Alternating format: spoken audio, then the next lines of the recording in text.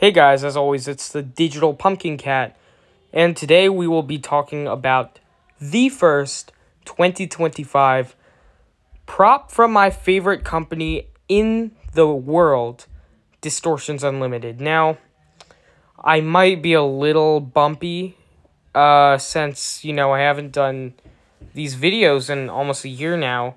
So, yeah, anyway, Distortions, new prop, let's get into the Banshee. Without any further hesitation, this is the static version. And, of course, there was an animatronic. I will just be basically talking about the Banshee character herself. I didn't really ever get to do that, so that's going to be exciting. So I'll just be talking about that and, since it doesn't move and all. But I really love what they did here. Of course, if you've seen the animatronic floats up. They found a way to incorporate that into the static, which I found very, very impressive and just intimidating because that adds another 5 inches to her.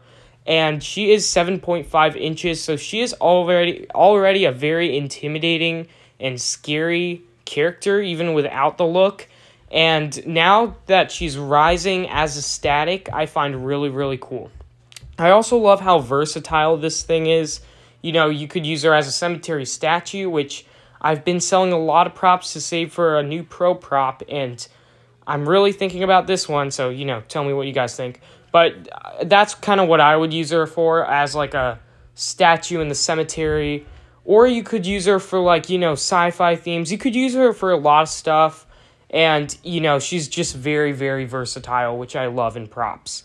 And, of course, she has the gizmo inside of her mouth that allows her to open and close up those giant teeth, which I find really, really cool. Again, you could just use her as a creepy graveyard statue, or you could open up those teeth and, kind of make her into a mutant.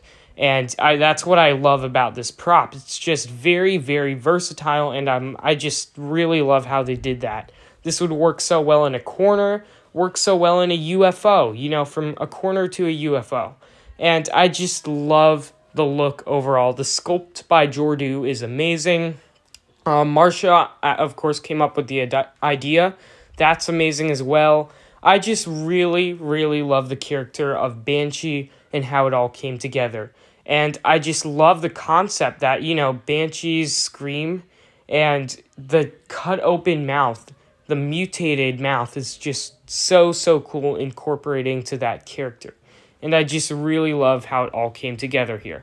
And I'm so, so thankful that she got made into a legend prop for 2025. And I will definitely be eyeing this thing. It is, if you didn't know, it is 690, which, if you know nothing about pro props and you're just a retail animatronic collector, you might be probably clicking off the video right about now saying, fuck this prop, but that is a really good price for what this thing is. I'm not going to explain it all. You'll learn later in time, but I just really, really love the price too. Again, it's definitely a possibility for me. Not now, but it is on sale now, so go grab it if you really want it. Me, I will have to wait. So thanks for watching, and as always, Digital Pumpkin Cat, like and subscribe. And shout out to Distortions for making yet another great legend prop. I cannot wait to see new 2025 original ideas from them.